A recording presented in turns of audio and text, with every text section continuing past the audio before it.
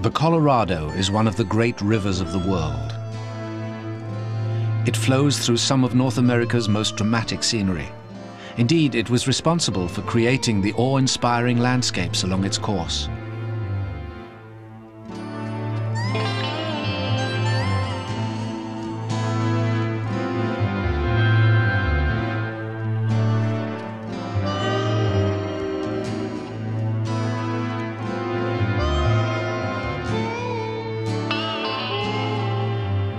Today, the wild Colorado no longer flows freely to the sea. It's been harnessed and tamed. More than half the American West and even part of Mexico make use of its waters.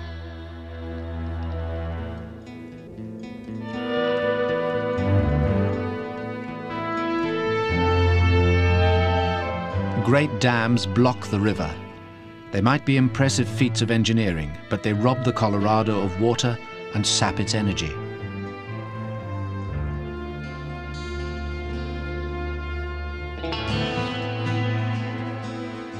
Only one stretch has survived almost unscathed.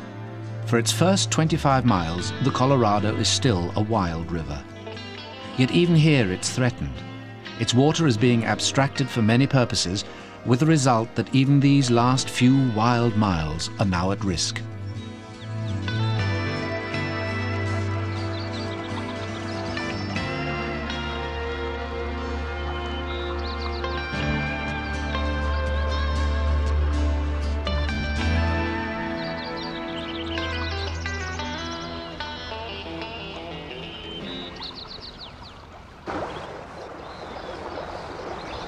For most of its length, the Colorado has been tamed beyond recognition. These upper reaches have been protected since 1915 as part of the Rocky Mountain National Park. Here, it's still possible to find at least a trace of the old wild river.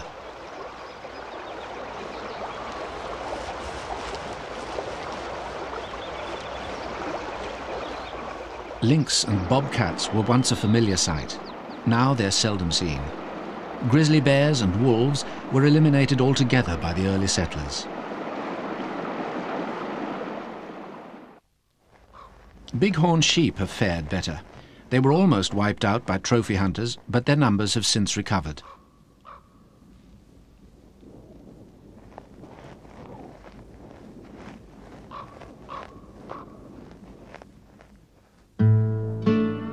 The Colorado belongs to Western America.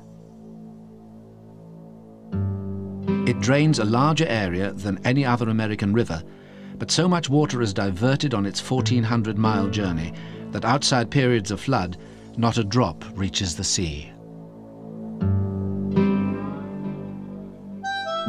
400 miles upstream from its estuary in Mexico, the Hoover Dam dominates the landscape. Completed in 1935, it was acclaimed as the first major success in harnessing the Colorado. It's still the largest of its kind in the world. Today, 14 more dams block the river. Their massive walls bring the Colorado to a standstill.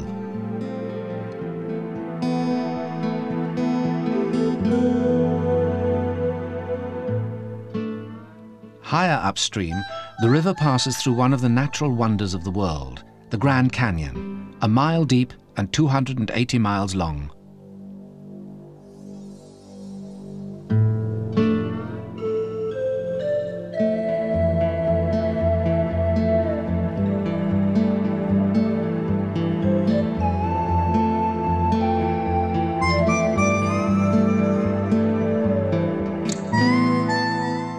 Further upstream still, its course crosses the border into the state of Colorado, where high in the Rocky Mountains, 70 miles northwest of Denver, the river has its source.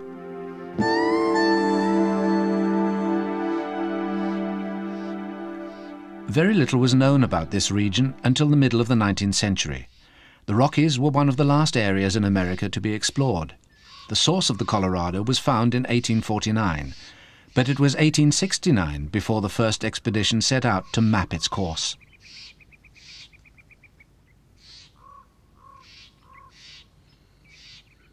In 1915, few Westerners cared about wildlife.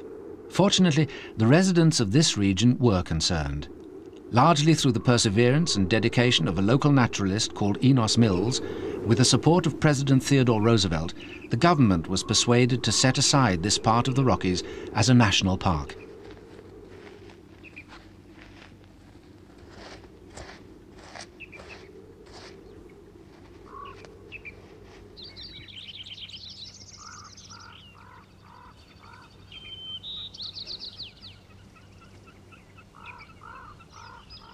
A pale March sun takes the chill off the air, and winter slowly loosens its grip.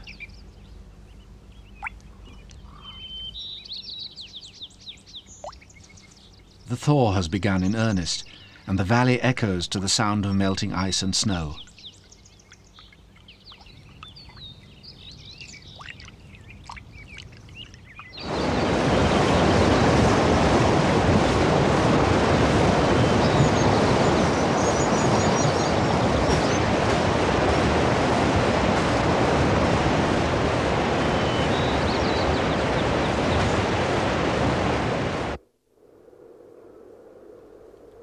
The lengthening days bring new life to the mountains. A golden eagle is drawn up from the valley below.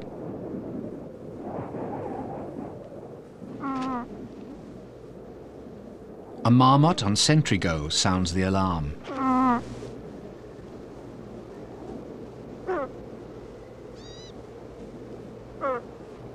The little mouse hares, or pikers, add their own warning signals. A wary piker goes to ground. She will stay here with her newborn young until the danger has passed.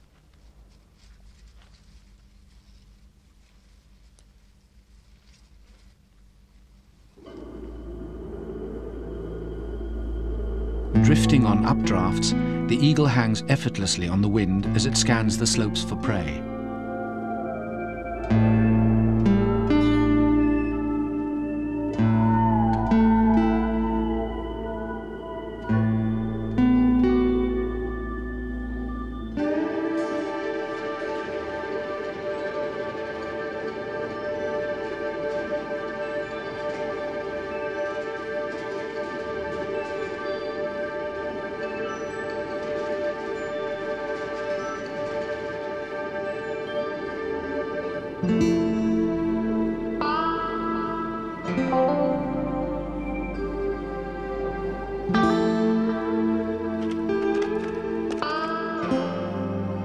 Its stoop succeeds only in aggravating a pair of ravens. The ravens mob it until they drive it away.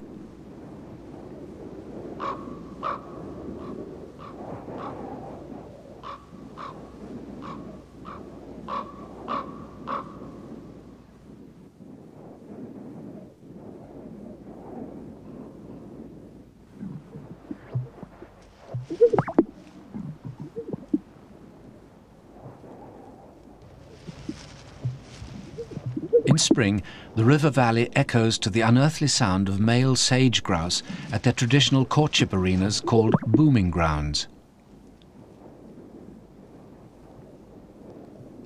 Inflatable air sacs increase the resonance of the calls, attracting females from miles around.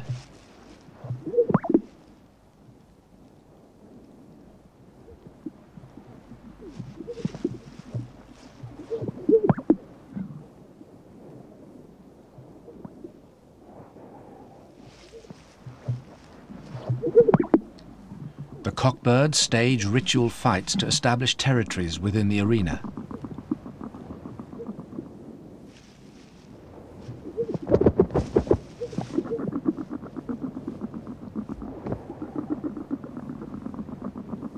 Only the most vigorous birds, commanding a central position, will have a chance with the hens when they arrive.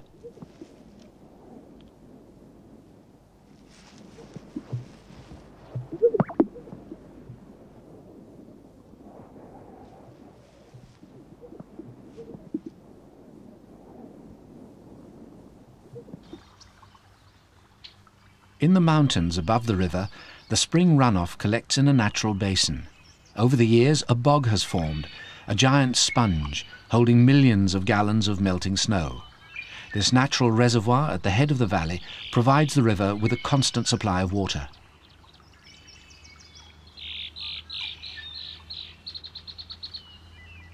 The bog is treacherously soft, yet many animals find a refuge here. A muskrat is happier in water than out of it. It's smaller than its relative the beaver and lacks the broad tail, but it's still a strong swimmer.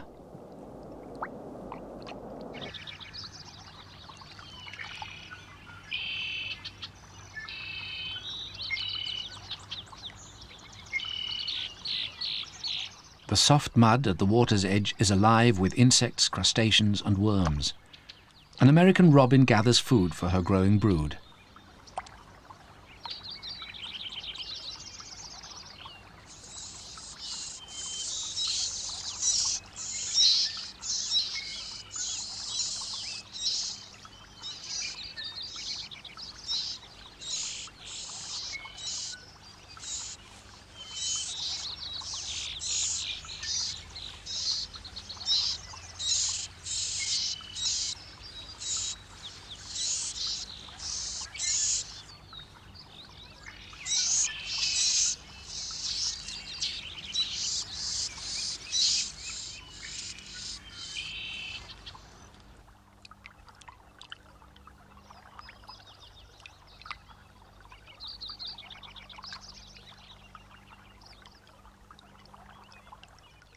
Water dribbles from the bog through a maze of ditches and furrows. Drawn together in La Poudre Pass, they form the headwaters of the Colorado River, the starting point of its long but thwarted journey to the sea. Even at its source, the Colorado is fed not only with pure runoff, but with seepage from a man-made ditch. For an explanation, we need to look no further than a few steps above the bog.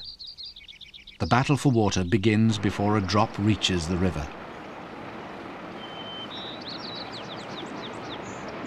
In 1890, before this area was protected, Chinese and Swedish labourers were hired to dig an enormous ditch that now diverts 3/4 of the meltwater before it even reaches the bog.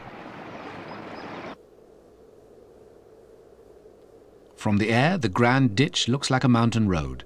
It runs for 14 miles, taking water once destined for the river to irrigate dry pastures in the east.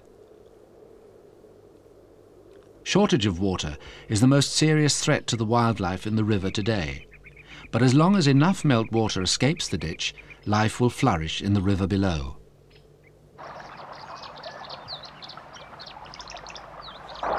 This dam is a recent addition to the landscape.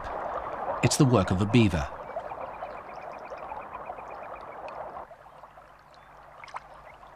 At the edge of the pond which forms behind the dam, these large rodents build a lodge made of stones and branches and cemented together with mud.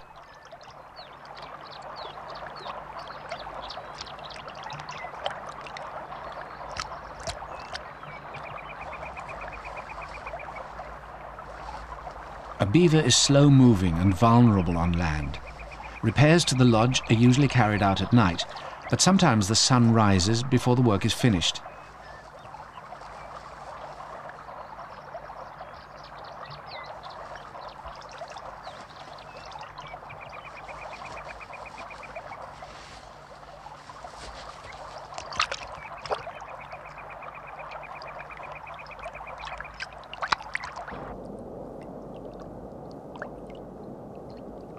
The entrance to the lodge is below the surface. The chamber inside is warm and dry, and it's here in early spring that the female gives birth to her kits, from 2 to 4 in number.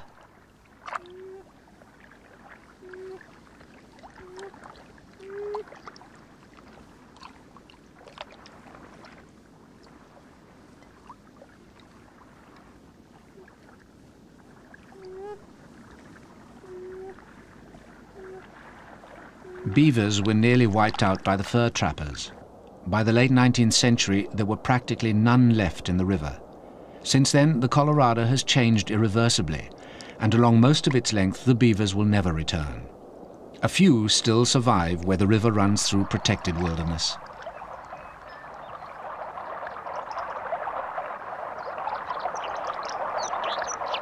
Below the Beaver Dam, the Colorado flows freely again.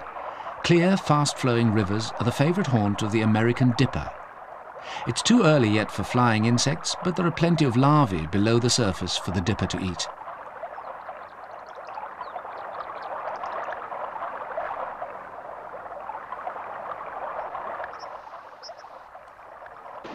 Its favorite nest site is by a waterfall, a precarious place to raise young, but the river in full spate provides excellent protection from predators.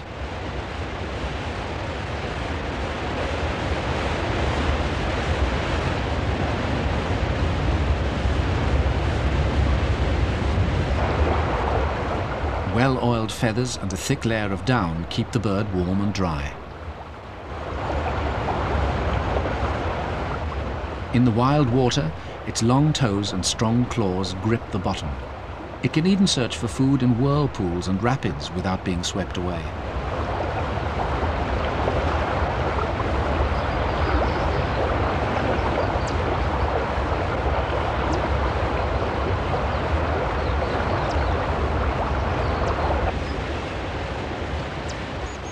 From the moment they hatch, dippers are well adapted for life by the river. These chicks are about 2 weeks old. They can't fly at this stage, but they can swim. Even if the nest is flooded, they'll stand a good chance of survival.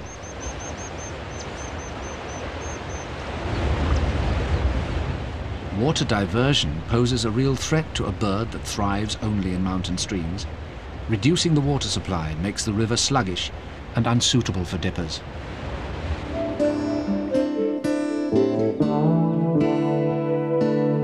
By June, the banks have burst into flower, a rich source of pollen and nectar that attracts visitors from the south, including several species of hummingbird.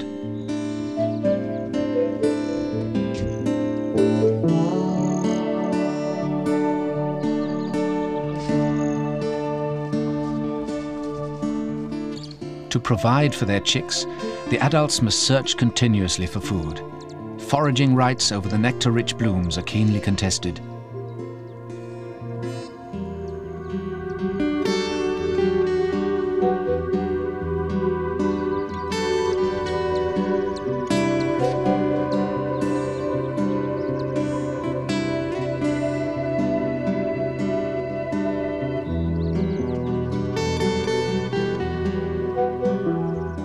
In the damp flood meadows, a profusion of flowers grows all summer, so hummingbird chicks raised near the river have the best chance of survival.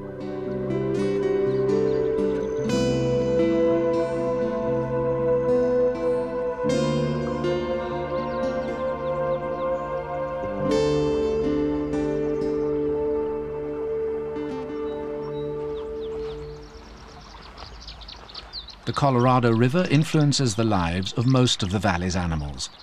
During the long dry days of summer, it's the only reliable source of water.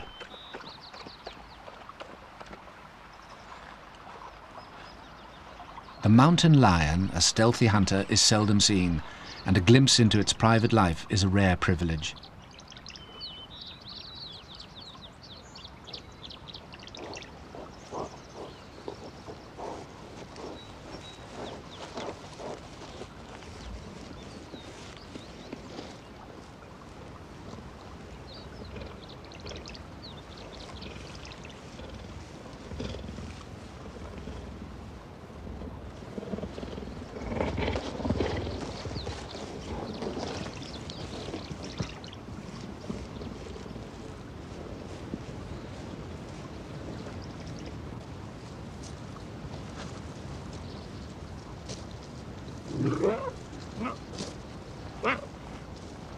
The lionesses give birth to between 1 and 6 cubs in a secluded den, usually in July.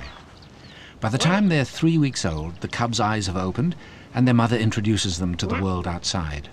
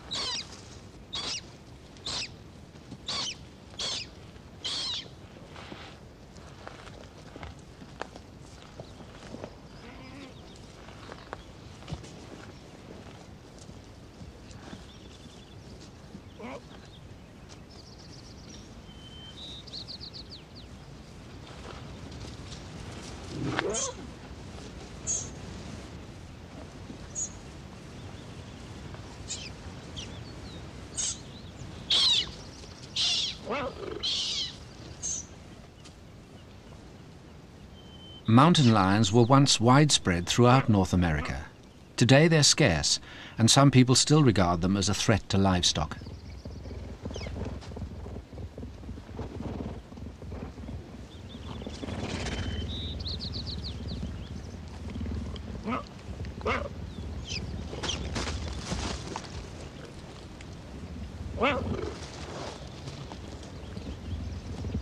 A few individuals managed to survive in the most inaccessible valleys above the river.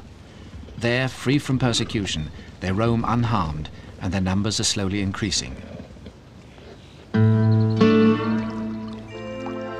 The river otter was not so lucky. These beautiful creatures were hunted out in the upper reaches of the Colorado by the late 1950s. 40 individuals were recently reintroduced here, and the first reports on their progress are encouraging, but their future depends on the fate of the river.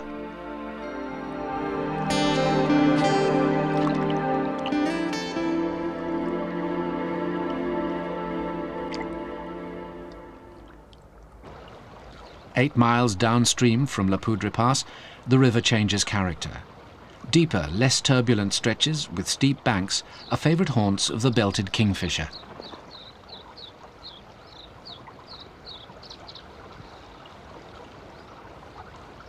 These birds excavate a tunnel ending in a nest chamber 3 to 4 feet into the bank.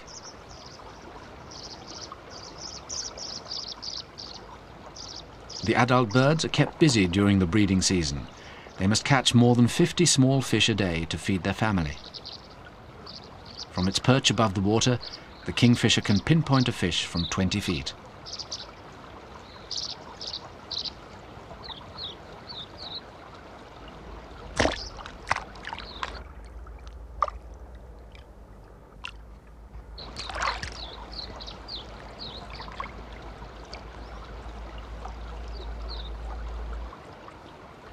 Kingfishers like their prey dead, or at least immobile, before they swallow it whole, head first.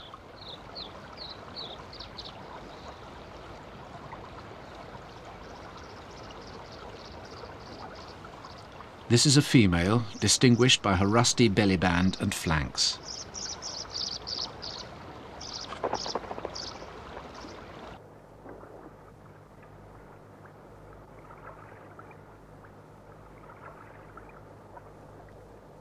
Kingfishers usually dive to a depth of 2 or 3 feet, avoiding shallower water.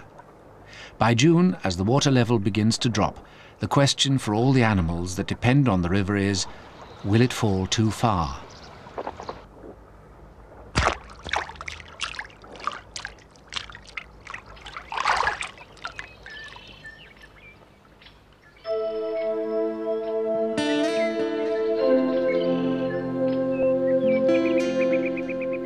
In September, the quaking aspens along the Colorado River change color.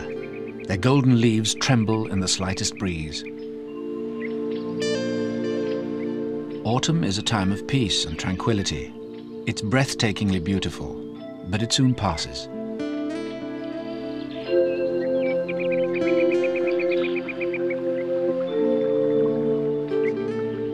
Shorter days and colder nights signal the approach of winter. The animals can sense the change. They start preparing for the long, cold months ahead.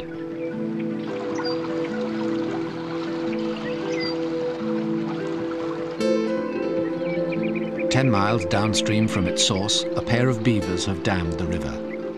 In the past, this would have been impossible. The Colorado was once so powerful that it would have smashed any obstacle in its path, even so early in its course.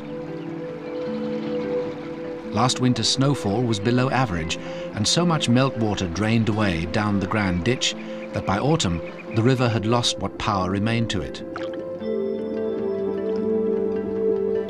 The beaver dam is built of branches and tree trunks which the animals fell and then haul into the water.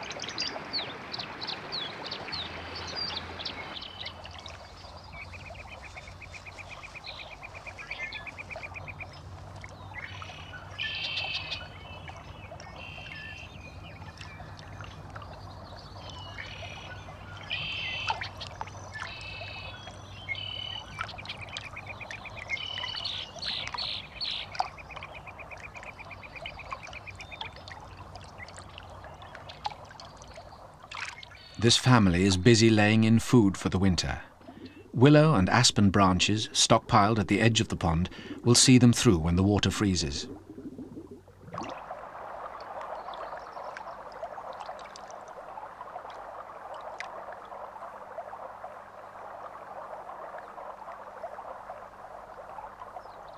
Although they're no longer trapped for their pelts, the beavers are persecuted as pests outside the park. Within its boundaries, however, they're left in peace.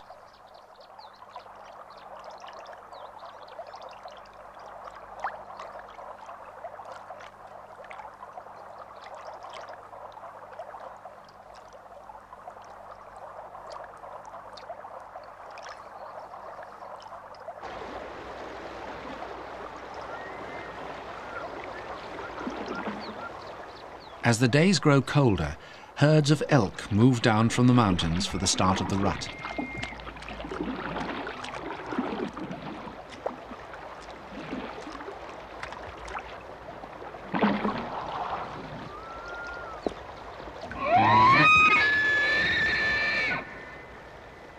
The bull's eerie bugling carries far in the frosty air, warning all rivals that he alone is master of his harem, and reminding the cows of his dominance over them.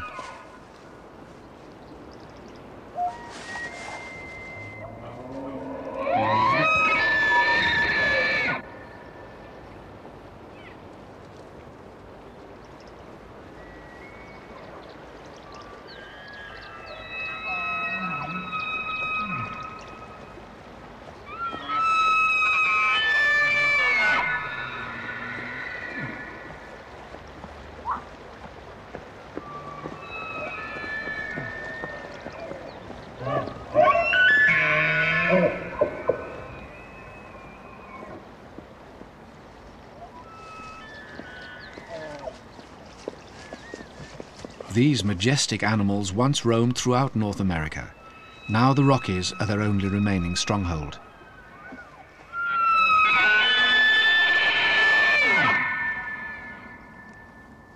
As the bugling dies away among the mountains, a new sound is heard from the slopes above the river.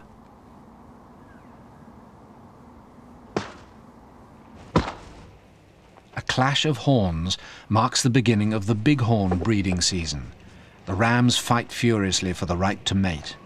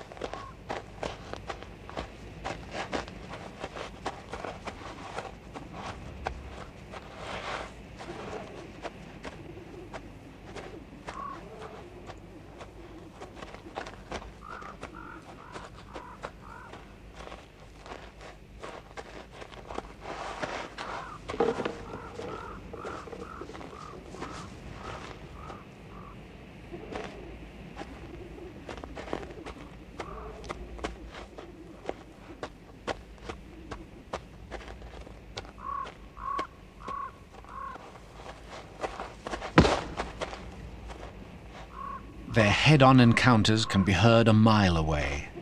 Remarkably, the rams come to no harm. Their massive horns and air cavities in their skulls absorb the shock.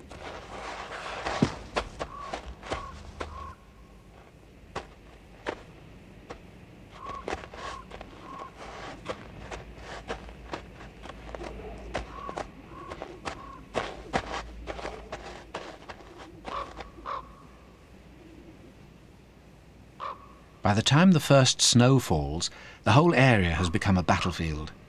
Deep in the forests, the mule deer are fighting for dominance. The sight of a buck with large antlers is usually enough to deter a younger challenger.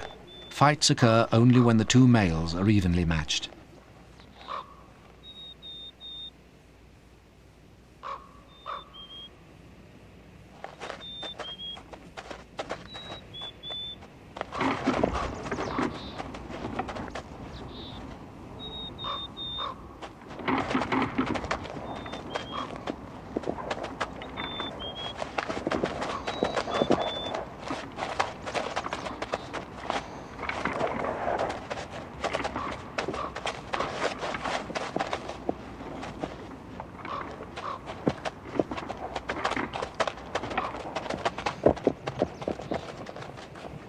encounters are seldom fatal, although many bucks will carry broken antlers by the end of the season, testifying to the intensity of the jousting.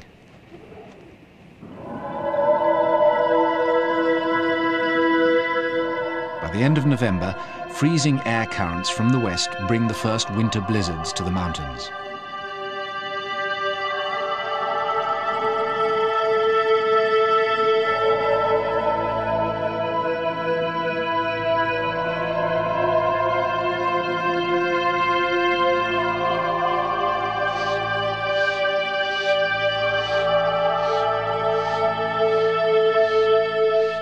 The animals retreat to the relative safety of the forests in the valley below. There, a porcupine, its back to the wind, braves the bitter weather.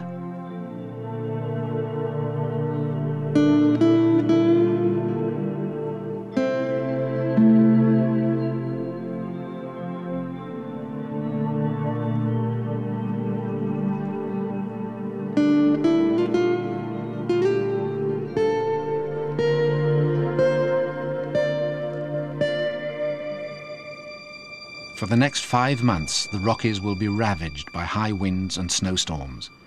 Out in the open, life is impossible. The animals must find shelter or die.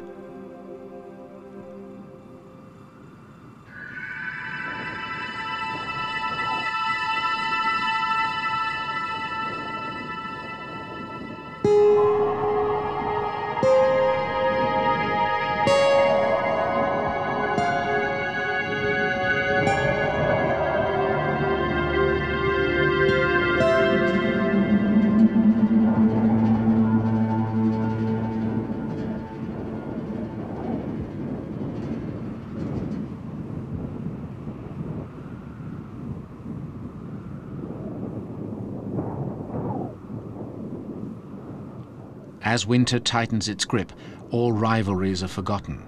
The mule deer bucks reach a truce. Their struggle now is to find enough food to stay alive.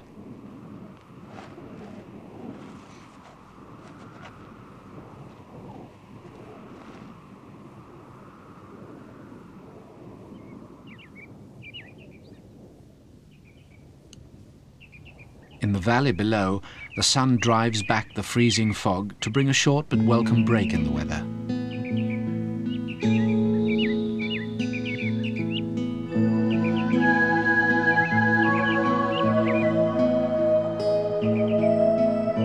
The swift current stops the bitterly cold river from icing over.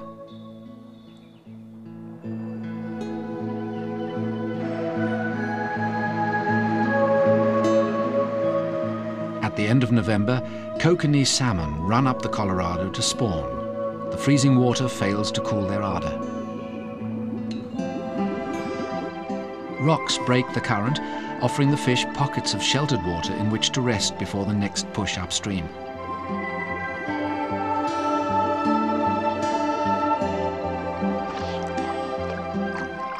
On their arrival at the spawning beds, the salmon jostle for mates in the shallows.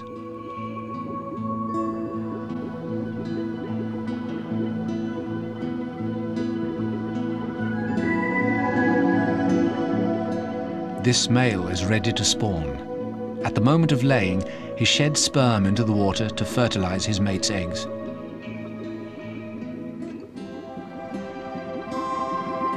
The female covers the eggs with gravel to stop them floating off downstream and to hide them from predators.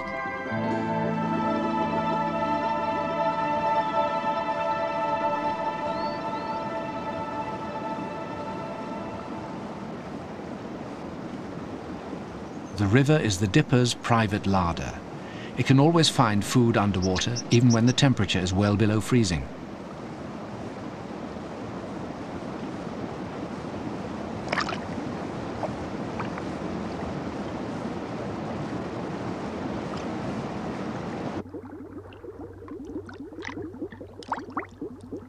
Exposed salmon eggs are easily spotted from the surface and stand little chance of survival.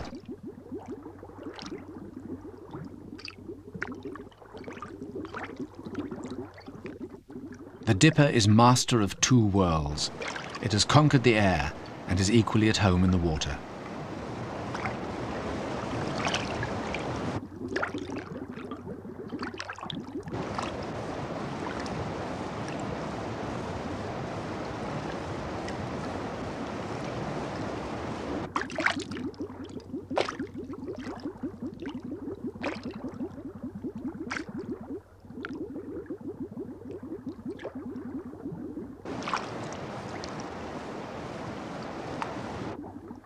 Once the salmon have spawned, their race is run. One by one they die and take on a new role in the food chain, providing a welcome feast for resident ducks.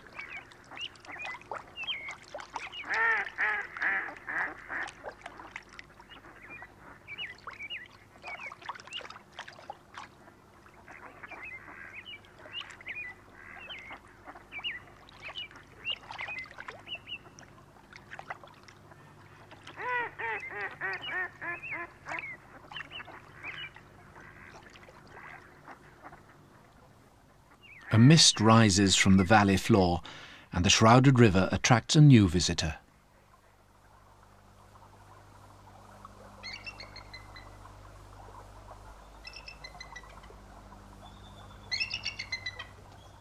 More and more bald eagles come to the upper reaches of the Colorado every year. This is a young bird on its first visit.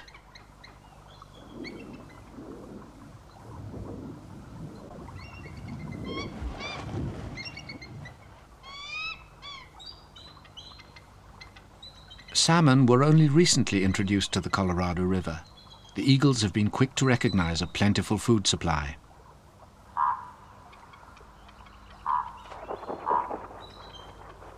Resident ravens scavenge alongside them. They're constantly harassed, but still manage to find enough to eat.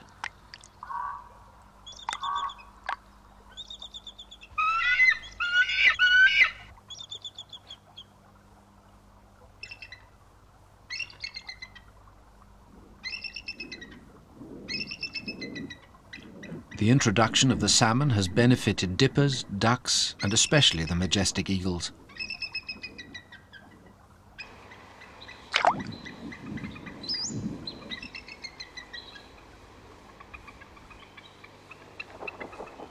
When the salmon are gone, the bitter cold will eventually drive the eagles south. Others too must flee for their lives.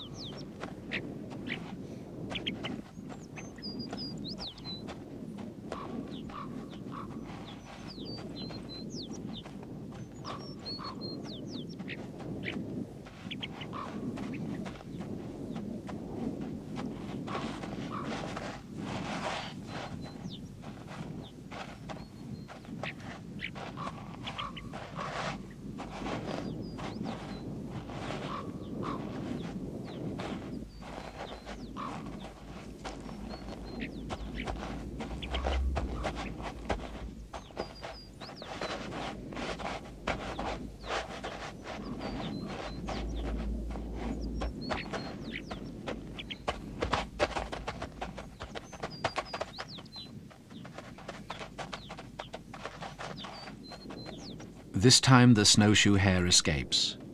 Broad, furry feet enable it to stay one jump ahead of the lion, which sinks to its belly at every step.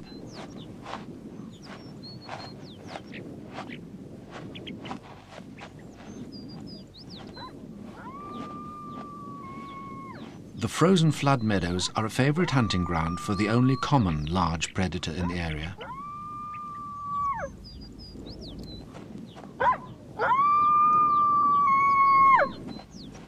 Cunning and resourceful, the coyotes have proved impossible to eradicate. They keep in touch with each other by howling.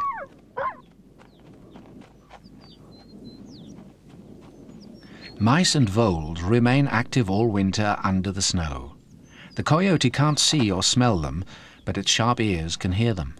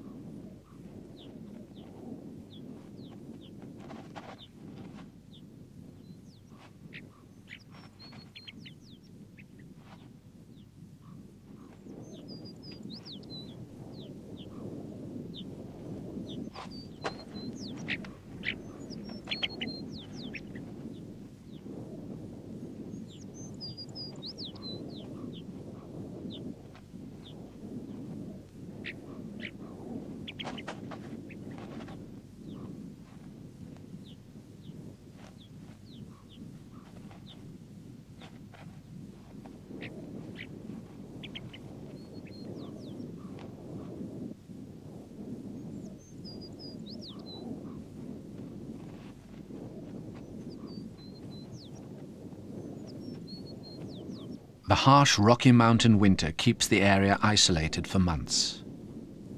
In summer, that isolation comes abruptly to an end.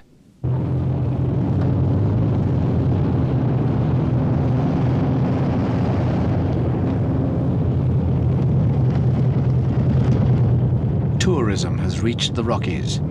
The fact that the last remaining wild stretch of the Colorado runs through the region adds to its attraction. Each year, the number of visitors increases. They come in their millions from all over the world to visit this part of the river.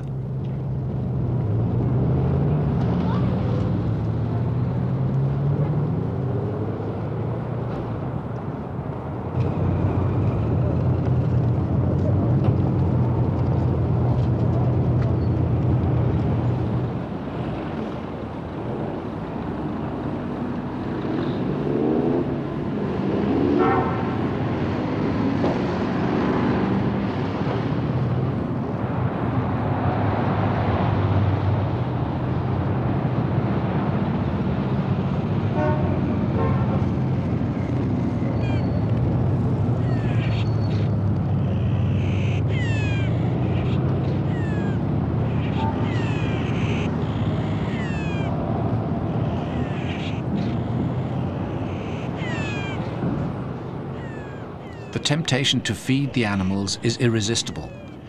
The extra rations enable many species to raise an unnaturally high number of young.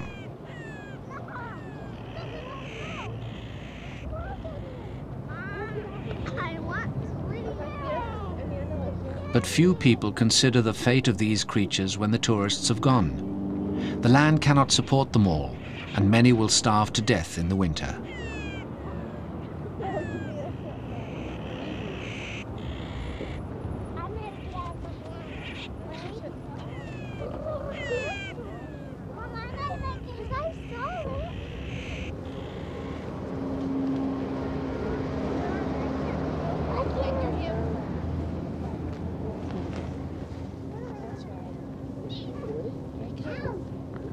Oh, he got mine. I didn't even know he was going to go for mine.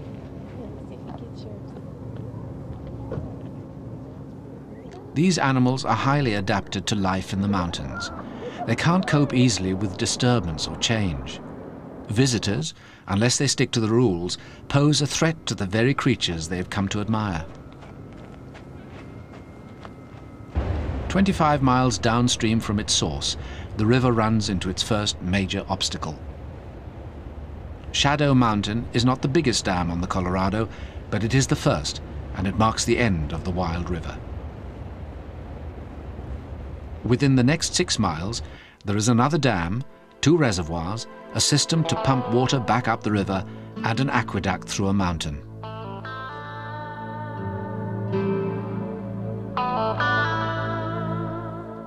The flood meadows below the dam are now ranchland. The trees have been cleared to make way for cattle. There's little room for wildlife here.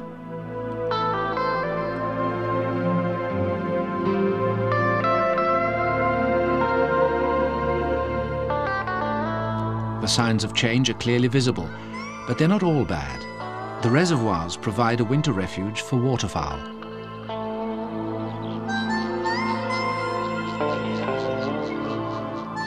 In cold weather, hundreds of geese and ducks fly in to shelter from storms further north.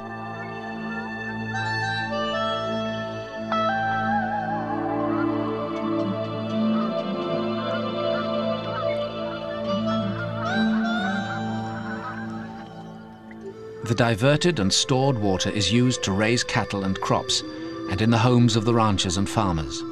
It fills swimming pools and waters lawns and golf courses. In winter, it makes snow for ski resorts. It enables millions of people to live comfortably in an area thought uninhabitable a century ago, but at a heavy cost in terms of wildlife and wild places.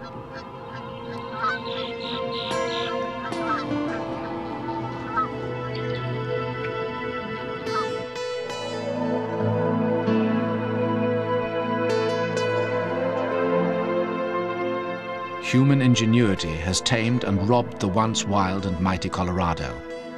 New schemes are planned to take even more water from the river, but the long-term effects remain unknown. It's already clear that for most of its length, the native animals and plants are suffering, and many have become extinct. Without strict controls, removing more water may mean the end of the wild Colorado.